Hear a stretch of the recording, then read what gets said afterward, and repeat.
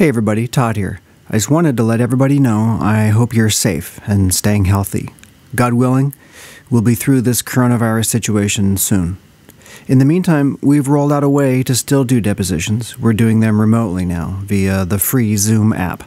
Many clients are already seeing the advantages of this because it can be done from anywhere and on any device. I've already done a podcast about it and started a resource library for it at www.toddolivas.com/remote depositions. Check that out or give us a call at 888-566-0253. Okay, on to the podcast. I think most people think 99 as just a retail, but we're a hybrid of grocery as well. So we know that our communities are impacted right now with COVID, and we're trying our best to be an assistance, that fill that need for families. We're all shocked that we're even here. I mean, when it first went down, what were you feeling like? It'd be like a couple of weeks or something like that?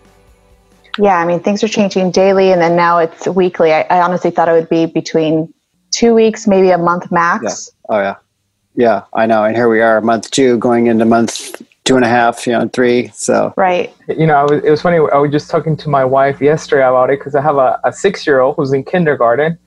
And so they told us, okay, she goes to a charter school. So they said, we're going to close down until spring break. And after spring break, you guys will be back. And now it's like, oh, man, we've been her teachers for 2 months. Poor kid. Yep. What is your daily life like right now, Evelynn? Like, you're in your home office today, right? Yes. Right now? Okay. And how's it going? It's actually going pretty good. I think just like everyone else, the first week or two was a transition, just everyone trying to find their own rhythm. But communication is definitely key. I talk to my team daily, just checking in to see how everything's doing as far as their well-being and claims. But for me personally, I still need to step out just for my own mental health for a walk or so. Yes. Because it's a different atmosphere. When before all this happened, yes, I would be in the office, but for the most part, I was out about 60% of the time for mediations. Right. So I wasn't just in one spot every single day. Yeah. So nowadays, having that communication daily electronically is sort of the best practice right now. Before this, were you able to work from home ever, or is that? Yeah, I had the flexibility. I just prefer to be in the office because of my limited time there from being gone on court hearings or mediations. It was the opportunity to just have some face-to-face time with my team. But yes, I'm able to work from home. Perfect. Yeah. Well, let's take everybody back. So you are with you're the liability claims litigation manager for a 99-cent only store. And how long have you been in that position? I've been with the company. It's going to be 5 years this September. Oh, wow. Congratulations. Yeah. Thank you. That's amazing. Yes. And before that, too, and I'm peeking at your LinkedIn, too, which has got a lot of your bio in here. You worked at some of my favorite restaurants on planet Earth. I think my family's eaten at CPK more often than any other restaurant in the world. And then after that, BJ's. So you have a long career in this profession, seems like. Yeah, I've been in risk management since I would say about 2002, 2003. Oh, really? I actually started with 99 back in 2002, but for the work comp side. And from there, I went with Coca-Cola, which was a blend of workers' comp and HR role. After that, that's when I branched out to the restaurant industry. And that's when I tapped into the general liability, and I kind of just stuck with that, preferred that line of coverage. Yeah. For you, why was that a better fit, do you think? It was a good change for me. And from there, the growth just started happening for me. It just interested me more than working with employees. Just, you see a lot of vulnerability with liability and exposure, that the unexpected. There's more action needed when it comes to the liability side than workers' comp, because they're not employees. You can't really communicate. It's kind of the unknown and expectation every day. That's true. And I like what you say about, you pick your interest, because I think that speaks a lot about, being able to find something that you're passionate about, that, really kind of like lights up that fire every morning. 'Cause I remember when I started working my career, I used to work in banking, and for a couple of different banks, I was able to work my way up to manager. But even though I thought it was my dream job, it was like every morning I'm like, oh, I can't believe I'm going to do this all over again. And then completely different jump, from banking, from years and years of banking to a core reporting agency. And it's like, wow, this is actually the perfect fit for me. This is like all my skills just kind of hone in, and I'm able to find that passion, like you said. Yeah, you really don't know until you jump into something new, whether you're going to like it or you don't. Mm-hmm. Well, clearly you've found your niche, because you've been at 99 Cent for 5 years. Before that, elsewhere for many years. I like the idea of like going to work every day, and like you use the word unexpected. It's like it's not Groundhog Day every day, and each file is going to have its unique characters, almost like a puzzle. Right. You feel that way? I do. To solve it? Mm-hmm. Yeah, even though you, just like any other company, especially grocery or retail, you do have that frequency of slip and falls. Each slip and fall is completely different from the next, just depending on that customer or that plaintiff. Right.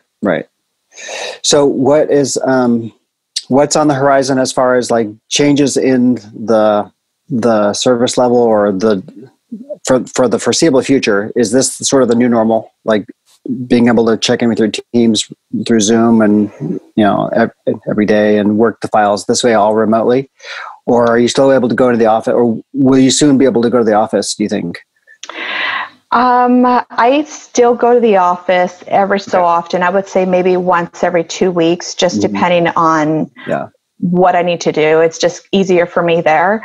Right. I do hope that things change where we can all go to the office. I think it's just easier to collaborate in person versus Zoom, but it is a huge benefit to have virtual chats or a text, a call, something just to connect. But as far as claims handling, you can do that anywhere. That's not slowing us down. What I do see, and I've seen that from other peers in the industry, is a decrease in filed litigation. But that's all has to do with the courts being closed at this time. Oh, okay. So it's great. Right. Yeah. It's great, but at the same time, it's kind of eerie. What's going to happen once everything goes back to the new normal? What's that's going to be for all those files? It's something like kind of what we have experienced, because when everything happened in March, it was like kind of a lot of our workload, just like everything just canceled. Then we start being pushed back, and then pushed back a little bit more. And now it's like maybe in a couple of months, there's just going to be this giant wave of everything happening all at the same time. Everything that kind of froze during this lockdown. No, you're definitely right. And it's kind of hard to keep up when we're multi-state, and every state is different, and every county might be different depending on the venues. So the criteria is just, it's not one straight shot across the board. So we kind of have to stay on top of that. Mm-hmm. Take me through a typical day nowadays. Like today you're recording this podcast with us right now, but like what would a normal pandemic closure day look like for you, for Evelynn Romero? Oh, well, I'm always been an early bird, so I wake up early anyway. Like how early? 5 in the morning. Are you serious? 5:30. Yeah. Who's up that early? You. Yeah, 5. Do you have an alarm clock to set, or does your body just get up and can't sleep anymore? It's funny. Before the pandemic, I had to set my alarm. Okay. And now I don't, and my body's just kind of used to it. So I wake up, take my time, and then I plug in probably around 6:37 in the morning. And it's not a 9-to-5 job. Sometimes I'm going to be finished around 5 o'clock. Sometimes I'm going to be working till 8 o'clock. It just depends.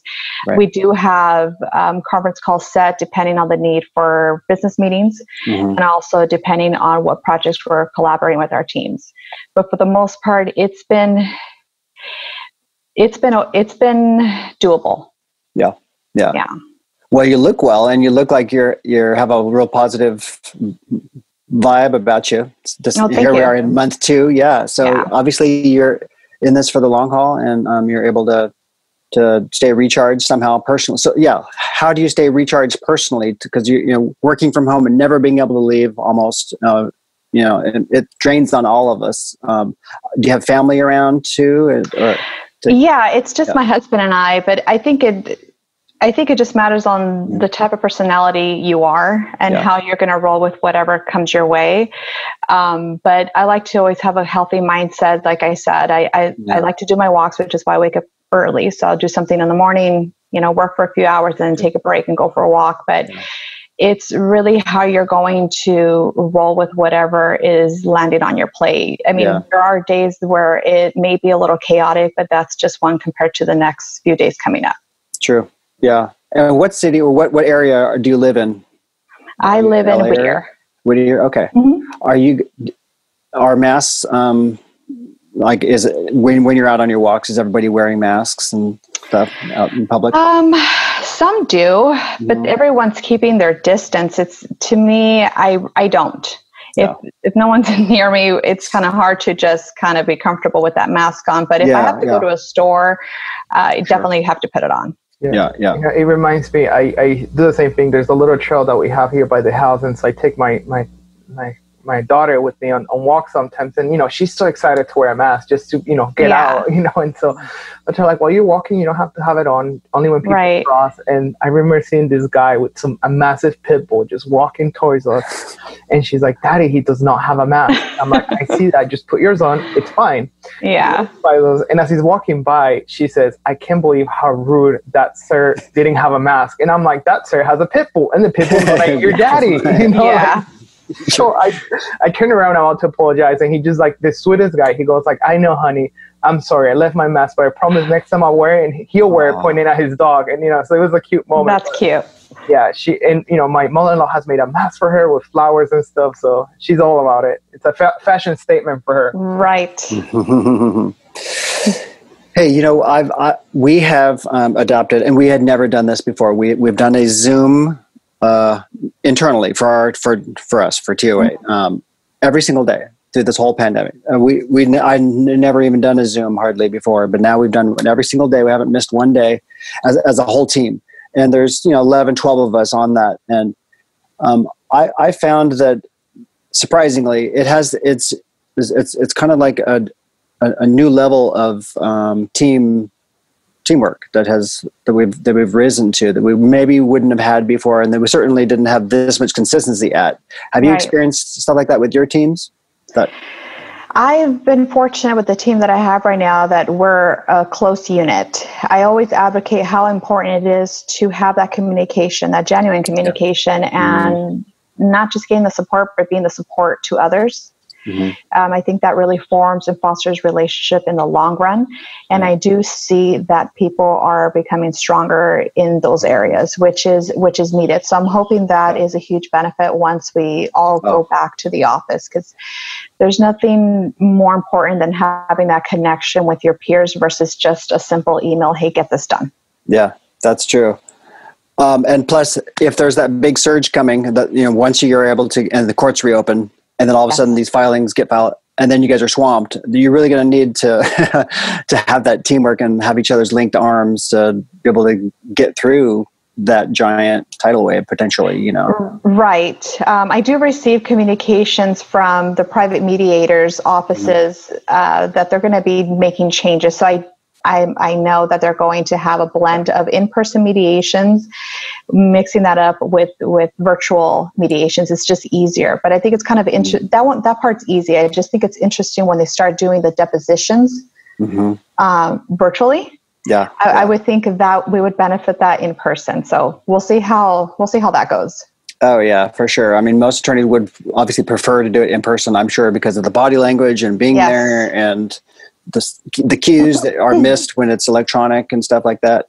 But we've been really fortunate on our end that a lot of our clients have adopted over and converted their previously in-person depots into remote ones, either Zoom or WebEx. And we've got about 250 or so on our books now that have converted over that we would never have done before. And so we're lucky. That's really what saved our bacon in a sense, so. And we'll see what the new normal will look like. How much of those remote depots, or how often remote depots will still be, possible or doable by people's choice. Yeah. So if you don't mind, Todd, if you can tell me a little bit about yourself and your firm. Okay, sure. My name is Todd. Hi.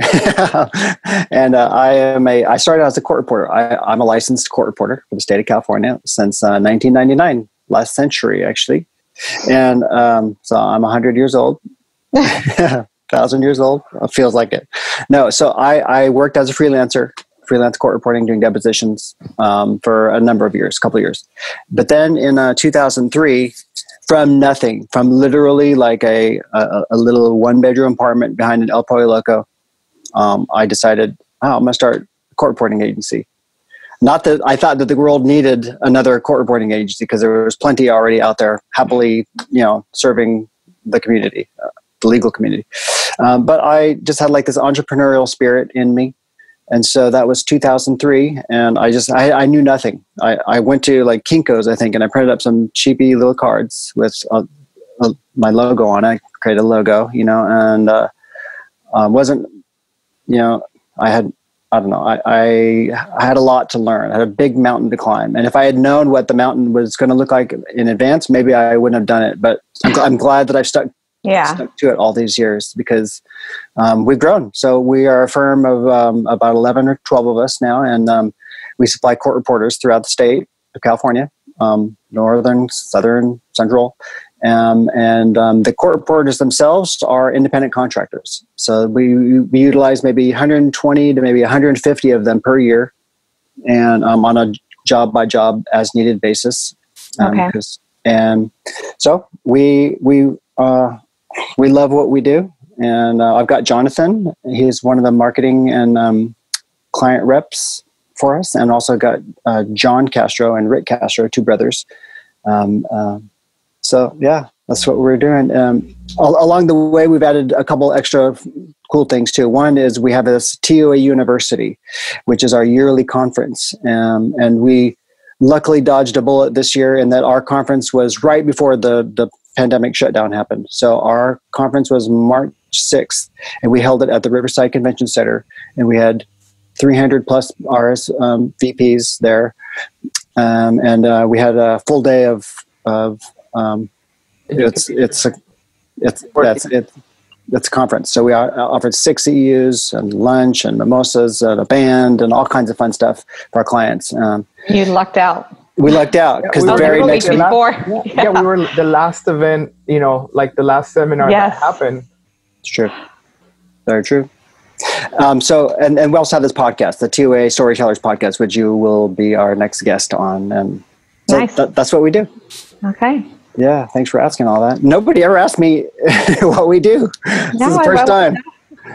Okay. It's funny because I was thinking the same thing. I'm like, this is the first time they ask him that. Nobody. We've done 40 podcasts. You're the first person who's ever asked me a question back. I love it. Thank you. I'm like, I'm all nervous and flustered. Where's my it to you now? Yeah. Back to you, Todd. Turn the tables on me. Look how you did that. Only a liability claims and litigation manager would have turned the tables on me. I need to know who I'm talking to. I know. Man. Hey, so for people who want to get to your position and to your level, and maybe they're still climbing up the rungs of the ladder and stuff, or even in school, what would you say to those people, to follow your path or your track to get there? What are some tips that you'd give to that person? Definitely courses in finance. You're going to deal with a lot of numbers.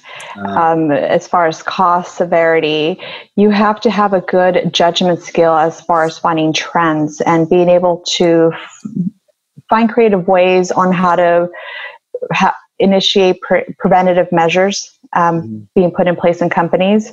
But at the same time, it is people skills. You are dealing with customers or people in general that are injured. You have to be sympathetic, show empathy, at the same time being able to collaborate, not just with your peers within your organization, but external, whether it's judges, mediators, different attorneys. It's a ton of collaboration. It's a ton of patience. Not everyone is suitable for being able to relate bad information to those who are injured. If there's fraud or if you're not liable, at the end of the day, they're still injured. Yeah. But as far as a career path, someone who is able to deal with the inconsistency from day to day, to have the patience and being able to be organized.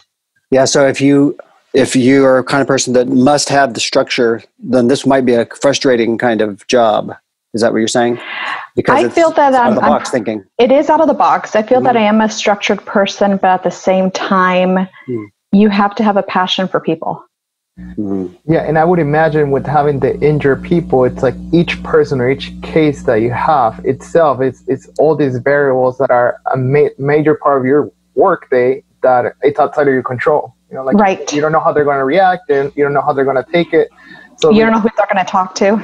Exactly. Yeah. So it's like regardless of what structure you have in place, you know, when it comes to that portion of your job, the interaction, you know, there's no way to tell until you get to it. Right. Wow. So what are some of the typical injuries and, you know, some of those underlying things that you face on those cases?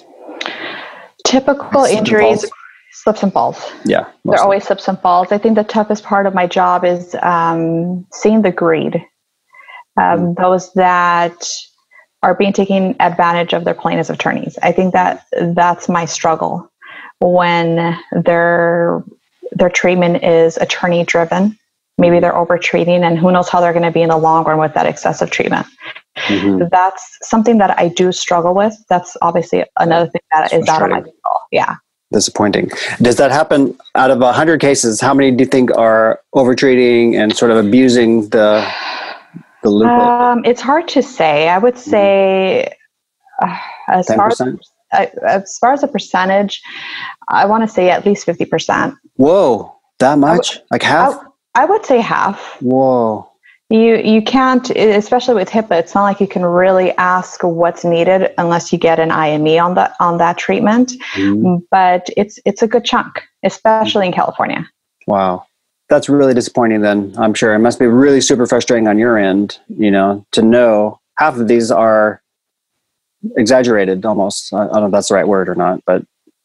It might be exaggerated. I'm not saying that the injuries are fraudulent. Injuries do happen, but it's the aftermath. What's the treatment plan thereafter? Which is why it's really important for my team and I to focus on injury prevention. And taking those steps to prevent from any of that happening. On the front end of it, even before somebody... Even before. Yeah. Because what are some of those projects, if you can talk about those? I'll give you limited information, but for the most part, it's really advocating policies and practices we have in place versus just having our associates follow a practice because it's a mandated policy.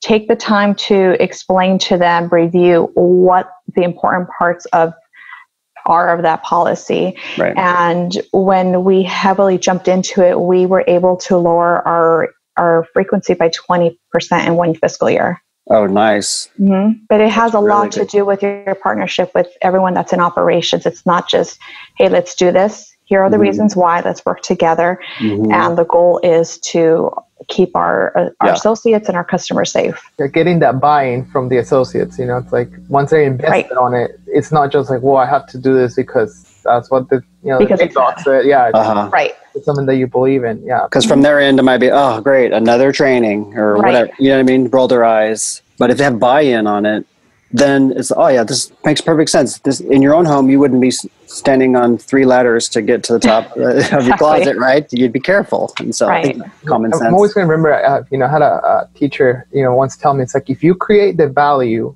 that people can buy into, then it's going to work. The problem is when only you see the value in something and you're trying to force it onto someone else, is doomed. But if you can just create that value that everybody else can buy into, then it will be successful. Whether it's a policy or you change at the workplace or whatnot. The importance is that value that you can just give to everybody else. Right. That's a really good point. Hey, how many 99-cent stores are there? How many branches? We're in 4 states. We're in California, Arizona, Nevada, and Texas, and we have close to 400. Wow, that is a lot. Yeah. And you guys are obviously, we're never shut down, right? Because it was an essential business. It is an essential business, and it's kind of interesting how different counties are strict on what items we can sell. Like what? Really? It's like random? It's kind of random, yeah. Okay, what's an example of that? Can you name one? Sure. I think one of the venues we cannot sell school supplies, but we can sell beer and wine. What? I know. Pencils and erasers. So Jonathan's daughter cannot buy school supplies. He can go for a bottle of wine. Okay, all right, yeah. The good thing I bought my pencils at Costco a couple months ago, so I have then you're good. Box. Yeah, like a lifetime. That's in bulk. Yeah. See, that is super random. Like, what is the rationale behind that? I have no idea. You know what? I have some family that works on the beer business and beer distributors, and they told me that they were deemed essential because beer has an expiration date. And so you have to service it in the stores. Interesting. Yeah. So all the merchandisers and all the distributors still have to work because there's an expiration date, even though it might not expire for 6 months. Yeah. Within the policy, the county or the state, it says if it's an expiration date, it's essential. Okay. So I guess that makes sense. I guess that falls under that. Pencils and erasers don't expire. No. Education does, but no big deal. And do you have the 99-cent store employees? They're all PPP'd or PPE'd out, with their mask and gloves or what? I haven't been in one since this all happened. We are definitely following protocol as, different mandates are being posted or sent out in communication. So we're following as everything changes. Right. Wow. It's a crazy time. Who would have thought this would have happened like 2.5 months ago, 3 months ago, right? It's like Had no clue. Had no clue it was going to evolve to this. Yeah. Did you ever see The Walking Dead? Any of those, the zombie series? Like an episode or two. Yeah, even if you didn't see the whole thing. But I remember the feeling that I got when I saw the first couple episodes of it, when they wake up in this hospital and then the whole world has gone to hell in a handbasket, and it's all weird now. It's all strange, and you're disoriented. That feeling I felt watching that show was how I felt in the early few weeks of this shutdown. Yes. I was like, whoa, this is surreal. Like, what's next? Like aliens coming down, take over. Hornets, remember? The murder hornets. Murder hornets. It's like I remember, I think it was 4 days into the lockdown. I remember waking up one morning, looking at my wife, and telling her, "There's not enough zombies in this apocalypse." I know. True. I was promised zombies. Yeah. Oh my gosh, it's so true. Well, hey, what are you looking forward to getting back to that kind of can't right now in your life? My family. I miss our close friends, our close family, and my husband are expecting our first child in August. So that's been kind of hard for us. Yeah.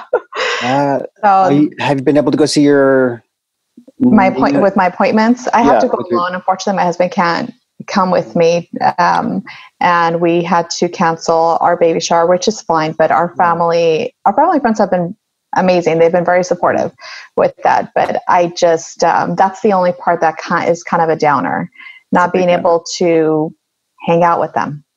Did you say October or August? August 4th. Oh, August. Okay, coming up. Yeah. Okay, so that's about 3 months from now. We should totally have less restrictions by then. I hope so. Right? So you could have a shower of some kind still. Or just see somebody other than just us two. Yeah. What does your husband do is he able to work from home too for his job? No, he has to go in. Oh, he does? Okay. Yeah, but he's they've downsized on who's around. So they're definitely also following, just like any other company, following the mandated procedures or policies that are being enforced. New policies every week. Yeah. It's like you gotta every week there's something new or different has changed, right? So yeah, it's hard to keep up with having to have that communication and work and just finishing a policy. Now you have to work on another one as things change for California. Yeah. Do you think that some of the changes that we've made or that you guys have had to make during this pandemic shutdown, that you'll carry over some of these things into the future? Like, more working from home or more remote communication and connection? I think so. As far as in-store, we've, just like any other company, we have practices in place to disinfect, to keep our stores clean. But for our home office, I have a feeling things will change to where we have staggered schedules. Yeah. And redoing the layout of the office where there aren't close cubicles side by side. So I do see the layout changing in that sense. Wow. It's going to be interesting to see how it all plays out. Right. In the next few months, right? You'll have a new baby on your hands. Oh, maybe you'll take some more time off and maybe at home some more. Right? Oh, jeez. Yeah, probably. Take 6 months maternity. No. Oh, gosh. That's one more person to the mix of your interactions. Right. Oh my gosh. Yeah. That's so amazing that right now, of course, there's pregnant women all over the place, but I just don't see any right here, but congratulations. And how are you feeling with it all? I'm feeling great. No, I'm feeling great. Luckily, I've had a good pregnancy so far. Yeah. Cause I noticed you have like this glow today. It's probably my makeup. No. Put makeup on today. On top of underneath the makeup even was this certain like kind of glow. And it's like, that's awesome. Beautiful. Oh, thank you. Yeah. Congratulations to you and your husband. Thank you. Well, I could just go on and just like chit chat all day, but I know that you're busy and I want to let you respect your time and stuff. But what did I miss? What would you like to tell the listeners out there about how you're doing or what 99 Cents Stores only is doing, or did I miss anything? No, I think, first of all, thank you just for reaching out to me, inviting me for this podcast. I think this is, a great way to just collaborate within our industry. But one thing that I do see, what I have been seeing for years, and even more so lately, is our commitment to our communities and trying to assist our communities as best as possible. I think most people think 99 as just a retail, but we're a hybrid of grocery as well. So we know that our communities are impacted right now with COVID, and we're trying our best to be an assistance, that fill that need for families. Yep. Yeah. So, such a time as this, you guys have stepped up as leaders and help the community, and that commitment to community is apparent. I can tell in you, and every time I've ever been in a 99 Cent store, it's like I can tell this is sort of at the ground roots level of for you're there for people, and you guys have risen to the occasion, and we'll all get through this very soon, and we'll be better off for it too. I believe with some new skills, right. Maybe more empathy, maybe I don't know. More patience with people. Yes, hopefully. Collaboration, stuff like that, all the things you mentioned. So, okay. Well, Evelynn Romero, thank you so much for coming on the T.O.A. Storytellers podcast. I'll talk to you guys soon. Have a good weekend. Bye-bye. Bye. Hey, it's Todd. I just want to let you know this T.O.A. Storytellers podcast episode is sponsored by my company, Todd, Olivas and Associates. We've been supplying court reporters for depositions since 2003. If you're an attorney and need a reporter anywhere in California, we've got you covered. We're on a lot of preferred vendor panels already, but if we're not on the ones you have, usually a simple inquiry from you to your TPA or employer does the trick. Or if you work at a TPA or employer, please ask your defense attorneys to give us a try on one of your files. We've been known to treat our clients like family, and we would love a chance to work with you next. To schedule a deposition, simply call 888-566-0253 or visit www.toddolivas.com. That's www.toddolivas.com. Thank you, and hopefully we'll see you at your next deposition.